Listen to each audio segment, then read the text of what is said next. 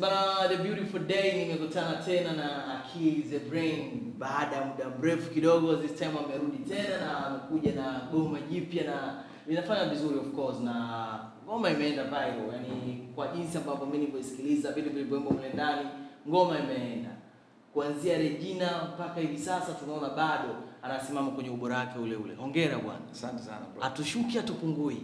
Sisi tuko pale pale mzee. Nini siri ya mafanikio? Kujipenda mwenyewe kwanza. Kujiwekea ile usustain na ukae kwenye level. Okay. Yes.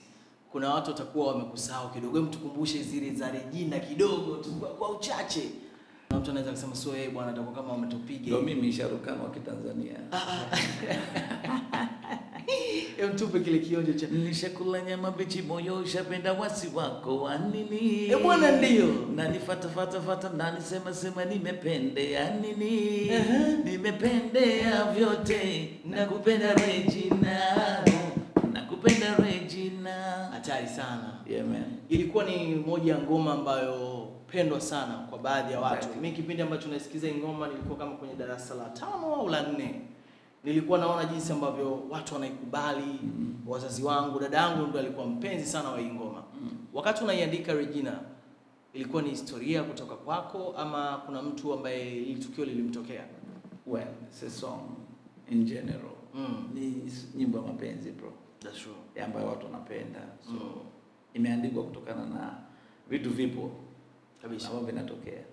Yes. Lakini leo niko na wewe, kuna kitu nataka nikuulize. Wakati nyinyi mnafanya muziki hapo awali, ngoma zenu mlikuwa mkizitoa mpaka leo zinaishi. Yaani ukisikiliza ngoma ya Duli, ukisikiliza ngoma yako na baadhi ya wasanii wengine waliopita, yaani unaona kwamba kuna kitu kama ngoma imetoka jana lakini kumbe ni ngoma ya muda mrefu sana.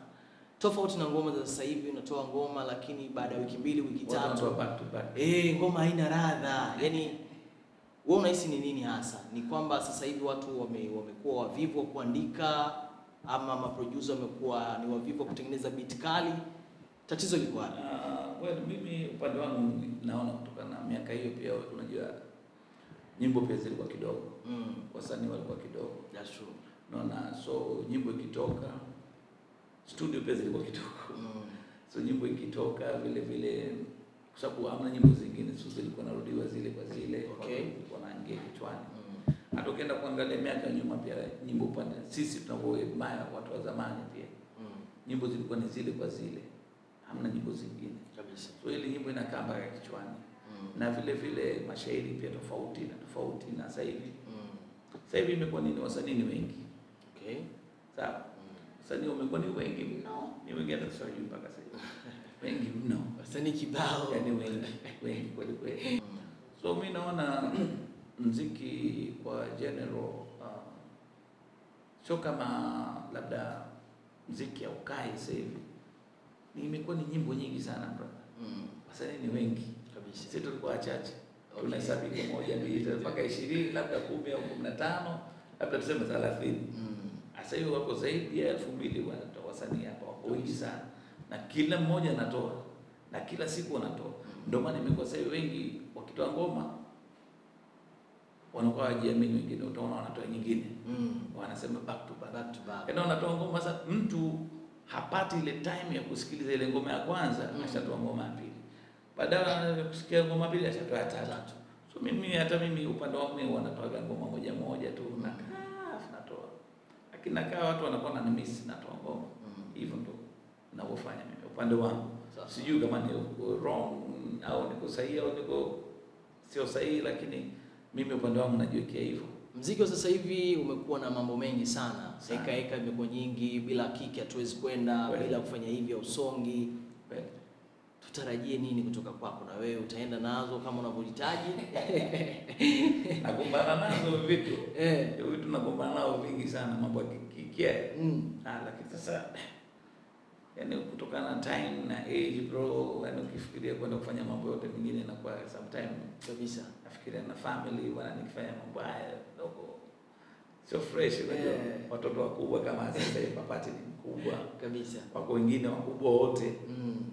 Unaona, so sijui yuko mbele, lakini otherwise kwa sasa hivi tunakwenda. Mimi naamini muziki wangu, nadhani mataa imetoka, na bila kiki nyimbo inakwenda. So wewe unahisi kwamba hizi mambo zinasaidia katika muziki wetu au una promotion muziki wetu? Well, unajua kila kitu unapojiwekea wewe mwenyewe unavuka wewe mwenyewe. Kwa mfano ukijiwekea mimi nitaenda kwa kiki, basi kila siku itabidi ufanye kiki. Okay. Yaani kila kitu kitakufanya lazima uweke kitu jambo ndio uende. Usipofanya ina maana watu wanakusahau uongelee. So sijui kila mmoja ana fikra zake. Mimi na fikra zangu hivyo. Wewe unaamini sana katika muziki wako? Mimi naamini muziki wangu ndio kiki zipo. Lakini watu wanafanya kiki zingine ambazo mimi hata mimi sizielewi kwa kweli.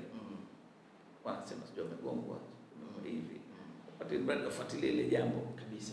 Sasa unakuwa unajiombea mambo mengine ambayo si hata Mungu apendi. Sijui lakini ni kiki gani kabisa wewe hutaweza kuja kuifanya katika maisha yako? Yaani hata iweje yani? Muziki kama muziki tuseme sio lazima ufanye jambo ili mradi mtu akufuate wewe kwa sababu ya ile jambo lililofanya kibaya labda. Mfano umefumaniwa na mwanamke sasa mtu anaanza kufuatilia. Unamwona akili bwana yakafumaniwa. Watu wanaanza kuangalia. Afu tena baada ya siku unaona ngoma inatoka. So inakuwa sio kitu kizuri. Upande wangu sijui, mimi kwa upande wangu siwezi. Hongera kwanza, ni mzazi ambaye umekuwa wa kitofauti zaidi kwa sababu unaona jinsi ambavyo una support career ya kijana wako, unazidi kumshika mkono, unazidi kuondoka naye yani. Hongera sana. Kijana anafanya vizuri. Yes, anafanya vizuri sana. Yaani yeye yuko vizuri katika social media, yeye anapost zaidi kuliko mimi. Yuko vizuri.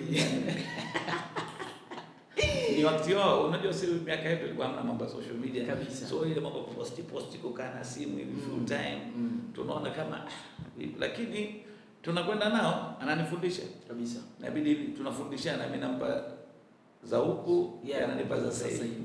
So zina combine inatoka kitu kimoja kabisa. Ni kitu gani ambacho ulikiona kwake na ukasema kwamba kijana wangu anajua, acha nimshike mkono na yeye afike pale ambapo mimi nilishawahi kufika? Interest, chochote ni interest bro. Okay. Kwa mfano unacheza mpira, mtoto wako anakuja na kila siku naye anapiga mpira. Na maana unaona kabisa huyu anapenda mpira. Wengine unajua unaweza kuzaa watoto watano lakini wote sio mchezaji mpira au akawa mwanamuziki kabisa. So hiyo ni tofauti. So unaona kabisa huyu anapenda kitu. Mimi napenda kuimba mzee hivi na hivi. So nilimweka kwanza benchi karibu miaka 5-6 hivi. Ya muingiza studio. Okay. Na anakuja anapata zile ladha, anasikiliza watu wanafanya nini, kitu gani cha kurekodi, vipi vocals zinavyotakiwa, vipi. So anajifunza. Na baadaye nikamwambia kama uko serious nikuimbishe studio, inabidi uje kwenye live zangu, uende kwenye live kwanza. Okay. Nikupike kule. Kiona umeiva sasa ndo nijue tunafanyaje. Bwana ni aje? Mambo yanakwenda. Harakati za muziki. Muziki umekuwa na changamoto nyingi sana. Vijana wamekuwa kila siku wanatoka, kila itwayo leo wanakuja. Umejipangaje? Nimejipanga vizuri tu. Nipo kwenye competition nao. Challenges zipo, lakini tunapambana nao hivyo hivyo. So nadhani niko sawa tu kwa hilo. So nini ambacho kinakuvutia hasa katika muziki wa Bongo Flava? Nadhani test yetu ya muziki, language kwanza. Unajua sasa hivi tunaona generation ya sasa hivi. Naona nchi nyingi sana wanasikiliza Kiswahili, nyimbo za Bongo Flava kabisa. So nadhani ni language yetu kwanza, naweza nikasema ninaipenda na touches za muziki wetu nazipenda sana. So nikasema why not mimi pia nifanye. Ndio maana na mzee kwenye kashafanya. So kwa why not mimi hapa naye interest nasikiliza nyimbo za Bongo Flava kabisa. Mimi nasikiliza muziki tofauti. Mimi waka nyimbo za Ufaransa nasikilizaga. Okay. Because napenda muziki. Sawa. Kuna record labels sasa hivi zinamiliki baadhi ya wasanii, ukiangalia Wasafi, ukiangalia Konde Gang, ukiangalia Kings Music, ni label ambazo zinawalea wasanii ambao wana ndoto ya kuja kuwa wasanii wakubwa. Matamanio yako ni kuwa kwenye record label gani katika hizo record label 3? Mimi yoyote ikija, kama offer nzuri, kwenye paper imeandikwa vizuri, na makubaliano ya fresh, mimi okay with anything. Unamwacha mzee. As long as mzee mwenyewe akiona pia kama kuna faidika hapa, mwanangu anafaidika kwenye kitu hicho kwenye label fulani. So why not, atanipeleka tu kabisa. Na yeye kwa radhi kaniachia wewe ukipata opportunity yoyote which is good for your own benefit. then sawa. That's true. Muziki wa Nigeria ni muziki ambao unaenda worldwide na baadhi ya watu wengi wamekuwa wakipendezwa na ule muziki. Muziki wa Bongo unaonekana haufiki kule ambapo sisi tuna matamanio ya kufika. Unahisi tatizo liko wapi? Tunakuwa sehemu gani? Sijajua kwa tunakuwa wapi, but nadhani unajua tukiwa together, umoja tunahitaji umoja. Okay. Yani sisi wasanii tunahitaji umoja. Hizi kukwaruzana kwenye media sijui ukafanya hivi haipendezi kusema kweli. Haileti image nzuri. Because unajua mimi sije kusikia kwanza na kufuatilia, labda very rarely inatokea watu wa Nigeria wanafanya vitu kama hivyo. Ni mara chache sana. Wanakuwa na upendo. Wanakuwa na upendo na wakienda sehemu wanakuwa wamoja. Wanapeperusha bendera ya nchi. Hapa kidogo kuna shida fulani kwamba wasanii umeme mwingi. Nadhani hata juzi kama ukienda kuangalia kwenye mtandao niliona David alikuwa na perform. That's true. Alikuwa alipokuwa na Asaki nadhani. Beba Asaki. So mnaona ule upendo huko. So upendo kama ule tunahitaji hata sisi huko pia. Tukiwa na ule umoja nadhani sisi tunaweza kufika mbali hata kuliko hapa. Utimu umeshamiri sana. Utimu umepata mara pake. So ile inaleta shida kwa kweli. Mingi support hapa kwamba kama vijana wanasikiliza mambo utimu meeting fulani. So akiperform hapana, huyu mbaya, huyu sijui, kaeni pamoja wote, tukienda sehemu tutengeneze nchi yetu ije juu. Sasa au sio? Kama vijana wengine wanapeperusha bendera nchi yetu, nafurahi sana. Sure. Sana tena.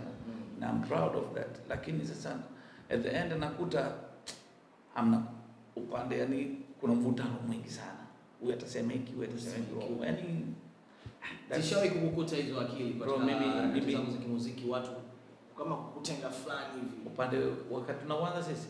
Sasa hivi nyakati hizi kwamba nini, labda unataka collab na msanii mkubwa maybe Diamond, Harmonize, Alikiba. Well, mimi kusema kweli sijamapproach mtu yote. Okay. Sijamapproach mtu yote, na au kama ni vijana wangu na wananisikia wanajua kama mimi ni kama brother wao, ni mzee wao, wanajua kipaji changu. Lakini mimi kusema kweli labda kwa approach kwa ile collabs na nini, mara nyingi unajua tulikuwa na kasumba miaka nyuma kwamba ndio maana mimi collabs sina collabs mimi kabisa. Bongo wengi yani ni watu wangu pale kwenye timu yangu nafanya nao kabisa. Nadhani hata kwenye hii nyimbo yangu ya mataa na kijana wangu na kijana wangu mwingine wote ni watu wangu. Ni kwa nini imekuwa so hiyo? Mara nyingi unajua ile miaka yetu ilituletea kasumba fulani, kama ukifanya collab na msanii mwingine alafu ukifanya show, yule msanii kwenye ile show hayupo. Lakini sio kwa ubaya, kama hayupo labda na issue nyingine au ana show na yeye pia naona show siku tarehe zimegongana. So ukimwambia na kwa mimi kwenye show yangu, so kwenye ile show yako ukienda kuperform labda unapiga playback labda na madansa you play, it's not live like unapiga playback alafu yule msanii pale hayupo. So miaka ya nyuma tulikuwa watu wanaangalia huyu si akili, huyu mwingine huko hapo alafu nasikia sauti yake. So ile ilikuwa inaleta shida. Okay. Sasa hivi kidogo mambo yamebadilika. Sasa watu wanafanya collab sehemu nyingi tu, wasanii wengi tu. Na tutafanya, zitatoka, itakuja. Tutarajie collab kubwa kutoka kwako. Inshallah. Mwenyezi Mungu akiweka kila kitu sawa, itakuwa watu. Na utasikia tu, watu tuweze kusema kitu wakati bado. So tupo katika kabisa harakati. Tuzungumzie ngoma mpya. Ngoma moja limeenda viral sana. Lina midundo ya mapiano ndani. Kwanza ni kwa nini ulitazama nini ukasema kwamba nikija na idea kama hii nahisi kwamba ngoma yangu itakuwa ni ngoma pendwa kwa baadhi ya watu? Well, mapiano kwanza inapendwa. Okay. It's a style kama Bangra, Msemetakeu au Zuku. Ile ni pia ni style. Kama za watu wengi walibebwa na beat za Kinaija hapo nyuma. Watu wanafanya. So watu wali inspire kutoka na ile beats. Okay. Mimi nilikuwa naona mapiano mwanzo nilikuwa style kabisa kufanya. Kile nikisikiliza na mimi wanakuja vijana wananiambia kaka tunataka kufanya hiki, lakini kila nikifikiria nasema muziki gani? Lakini sasa mimi nilikuwa naelewa zile beats. Okay. zile beats nilikuwa naelewa. Sema ule uimbaji wa ndani ule unajikaa miaka miwili mitatu iliyotoka. Kulikuwa na watu wanapiga makelele tu. Alafu tena nasikia dundo. Naona uimbaji ni ndogo sana. So ulikuwa ngumu kwangu mpaka nilikuwa nasema muziki siwezi kufanya. Then nikaenda siku mambo yanabadilika, naona watu wanakwenda katika uimbaji. Then nikasema kumbe kitu kinawezekana. Kwa hivyo ukachukua ile beat tu, ukatengeneza beat zile za mapiano, ukazichanganya, kuweka na makodi yako, watu wanaimba kabisa. Niliona vijana wamefanya, so nikasema this is an opportunity na mimi wacha mimi nifanye, lakini nikasema okay, kufanya hii piano iwe tofauti. Piano nyingi zinafanana. Kufanya hii piano iwe tofauti, so mimi nikasema hapana, ngoja nilete mambo yangu ya background. Lakini kasema mzee itakwenda. Huyo wa kwanza akasema kwenda itaenda hii. Nikamwambia bwana sikiliza. Wewe niacheni ondokeni. Nyeteni vitu zenu mimi nitajifunza kufanya. Mkongwe kazini. So nilikaa peke yangu, nikaja nikavuruga pale, afu nikawaita nikamwambia sasa sikilizeni nilichofanya. Kila mmoja akisema kama huyu. Hii sasa umefanya tofauti. Ni fusion fulani, transitioning kutoka piano kuingia bangla, lakini kwenye tempo moja afu watu wanaruka bro. Kwa hiyo goma hiyo inaitwaje? Hii goma inaitwa mataa, lakini ni Indo piano ambayo ina vionjo vya bangla. Basi sidhani mtu aliyefanya duniani ni ya kwanza, piano ndio kwanza. Sharkani wa Kitanzania, Sharkani wa Kibongo anasema yeye ndo kwanza kutoa ama piano yenye midundo ya kibanga, yani midundo fulani vya kitofauti kabisa. Haijawahi kutokea, hii ni ya moto zaidi. Kuna baadhi ya watu watakuwa wanasema kwamba baba anakubeba kwa namna moja ama nyingine. Comments kama hiyo unajibuje? Comments kama hizo unajua zipo nyingi na nazipata nyingi, kama nadhani uko kwenye but unajua mtu kama kabahatika kuwa na baba kama Kid Brain, umshukuru Mwenyezi Mungu kwanza. Umshukuru Mwenyezi Mungu, na advantage yangu ndio hiyo, nayo baba kama Kid Brain. Lakini hata mimi muziki wangu ni unajaribu kufanya tofauti, kama ukiangalia yeye kaanza na style za bangla, mimi sikuanza na style za bangla. Mimi kuja na style tofauti na ladha tofauti pia, but of course time inavyoenda na nataka kuevolve kwenye kila style. Na hata last year nikatoa hata nyimbo yangu ya home ambayo ilikuwa so style yangu kabisa. Tuzurudi katika masuala ya show. Tumeona umekuwa kimya sana kwenye ufanyaji wa show, mara nyingi sana unafanya show zako mwenyewe. Lakini hatukuoni kwenye majukwaa mengine ya show za wasanii wengine. Ni kwamba si mwaziiti ama well, mimi wanafanya show zangu kila weekend, mimi napiga kwenye hotel live. Kuna wafuasi wangu na wapenzi wangu wananifuata. Kusema upande wa labda hizi platform ambazo za Bongo Flavor, kusema kweli hamna mtu anayepiga simu aziti. Wanakutenga. Kuna sijui, ndio naambia sijui tatizo nini au rangi au vipi, lakini wajua kama mimi ni mwindi toleo la mwisho. Kwa nini toleo la mwisho? Mimi ni mbongo bwana, nimezaliwa hapa, tumecheza kombolela, tumekunywa togwa. Sasa mbongo gani, mwindi gani na mwindi anakailala mwanangu. So kweli. Au mimi na Costa Bay. Nipi show sasa nitafanyaje? Kwenye show tunakuta wale kila siku wale. So anyways, neno lako ni lipi? Unalipi la kuambia? Kuambia ni kwamba msiogope, nitafute nje, tuongee, tufanye kazi. Watu wananihitaji kwenye shows za platform za Bongo Flavor. Wanataka kuniona, akawa nioni kabisa, si mwaziti. Watu wanataka kuiona Regina ikipigwa kwa Regina, wanataka kuona sasa mataa. So anyways, kama wao wananisikia basi itakuwa ni poa zaidi kabisa. Tuizungumzie mataa kwa ukubwa sasa. Plan ilivyoanza, idea ilivyokuja na mpaka sasa hivi mapokeo ya ngoma unavyoyaona. Well, plan ilikuwa in fact tulikuwa yani tulianza kama ni mchezo tu. Ndio kwa naomba tunatengeneza na vijana wangu wengine ngoma itaanza maana anza hiki na baadaye anza kupiga hiki. Piga hiki. So ilikuwa kama utani kusema kweli.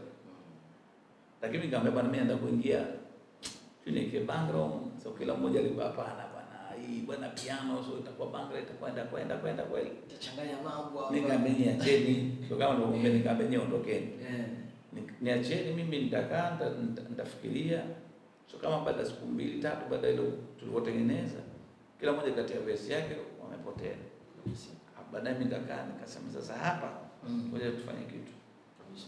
So nikaja na idea, so na ile tempo nikaangalia nikaweka, naona kitu kimekubalika, yani imeanza kukubalika kwenye studio. Kila mmoja akija akisikia anasema hapana, hii umeua hapa, umeua. So ilikuwa ni hivyo, lakini nashukuru Mungu kwamba na wenyewe vijana wamekubali. Kwenye piano nimechitia banga, nimeswitch vizuri tu, transition imekuwa kubwa na watu wengi wamekubali sehemu ile yangu. Ikiingia tu pale watu lazima wanaanza kutika. Ukiundwa imbo Kihindi. Imbo Kihindi. Imeenda imbo Kihindi. Ndio maana tunaposema ni amapiano ya Kihindi ya kwanza kufanyika duniani. Wewe katafuta kama kuna mwingine anayofanya. Hakuna. Na imeimbo Kihindi. Yaani kipande cha banga pale yote Kihindi kitupu. Kihindi tu. Tumetafsiri kwenye video. Ipo tafsiri kwa Kiswahili, tumetafsiri kwa watu wanapoangalia, wa Tanzania wakiangalia wapate kujua kama kimeimbwa nini pale. Kwa mashabiki wa kile ambao wanamtazama, Mataa inapatikana kwa platform zipi na zipi? Kwenye platform zote zipo. Okay. Mataa ipo kwenye YouTube, kwenye account yangu ya Kill the Brain, kwenye Spotify, iTunes, Apple Music, Audiomack, kila sehemu ipo. Mkiandika tu Mataa by Kill the Brain utaipata. Au sio? Kwenye Spotify yote. Tunaenjoy pale. Tunaenjoy Kihindi kama chote. Kama yote. Hebu nipe hata verse moja ya Kihindi basi. Niko utamu nivutiwe mimi. Napenda kutazama Mataa. Pila ke esa tumka laga ke mere dil ko jaga de janiya. अपने हाथ उठा के लुंगी डांस करके सब नशे में आ जाए जानिया oya yota tunaumizana macho zima kidogo tunaumizana macho tutulia hapo. Hiyo line ambayo uloniambia hapo Kihindi inamaanisha nini? So tori daru pilake nileweshe kidogo. Okay. Tori daru pilake. Nileweshe kidogo.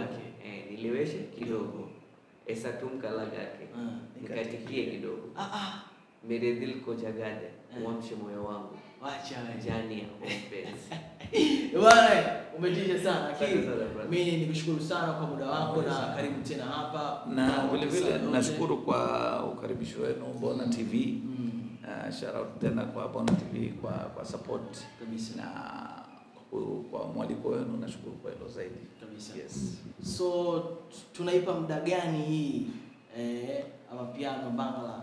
Wacha iende kwanza, watu waifeel kwanza, kwa sababu kuna vitu vingine vinakuja pia. So hatutaki kutoa hapo hapo kwa sababu ndio wanasema vitu bro, mtu ajisikize nyimbo hii vizuri kushatoa nyingine, ajisichanganya kwa nyingine, so unachanganya watu kabisa. So mimi mara nyingi napenda kuweka ile itembee kidogo, watu waisikilize mpaka sasa wasema bwana tunataka na nyingine. Okay, hapo naachia kabisa. Tumeanza mwaka 2024 na tuko katika mwezi wa kwanza kabisa. Bado kuna miezi mingi sana. Tutarajie kuna album hapa katikati ama EP? Well, kuna EP yangu na album pia ipo. Lakini mimi sitaki niseme kwa lini. So kuna nyimbo nyingi sana. Nyimbo ni nyingi mno. Kuna watu unajua unaumiza roho, unajua unakuambia hivyo mataba zao unajue wakiziangalia wanaona kama hamna kitu. Na nyimbo nyingi sana. Sema sio mpendo kutoa mara kwa mara. Okay. Lakini na nyimbo nyingi za ukija kila style ipo. Zipo za kucheza, za kusikiliza, za kuumizwa. Yaani kila aina style zipo. Kwa hiyo tutarajie album katikati ya mwaka au mwishoni mwa mwaka? Siwezi kusema, lakini album itakuja na EP pia itakuja. Kwa hiyo watu wakae kwa kutulia tu. Itakuwa ni tofauti, kuna mambo mengi tofauti. So tuombe Mungu tu. Tuseme bwana kesho afutane ikifika muda fulani, labda usema mwezi ujao, watu wakifika mwezi ujao ulisema bwana mwezi ujao. So nisipende kusema lini. Tuombe tu kheri, mambo yaende, kwa sababu unaweza kupanga Mungu akapanga mambo mengine. So tuamue tu kwamba tuwe na subira. Kazi itakuja, zipo nyingi zitakuja na zitaonekana. Bwana alikuwa anaitwa Kill the Brain, kuna mwanae leo aliweza kutembelea studio hapa, lakini Mataa ndio kitu ambacho iko mjini sasa hivi katika platform zote ambazo za kusikiliza na kupakua muziki. Ukifika hapo andika tu Mataa Akili za Lane featuring Papati and Luna Miguel. Okay, sawa. Utaikuta hapo na utaenjoy kwa kile ambacho wamekupatia. Kuna uhindi mwingi sana mwangongo ndani na Afrika, ubongo fulani mwengo kwa sababu yeye ni sharokani wa Tanzania, sharokani wa bongo. Endelea kusubscribe kule YouTube na kufollow katika mitandao ya kijamii ukianza Instagram, Facebook pamoja na Twitter, kokote tunajulikana kama Bonatv. Go the name ni Tabida Mswahili, ukiniita Tabida Mswazi inakuwa zaidi. Nyuma kamera amesimama director bora kabisa wa kuitwa Zenas. Mimi naitwa Mswahili, nilikuwa na Akili the Brain pamoja na Papati. Good day.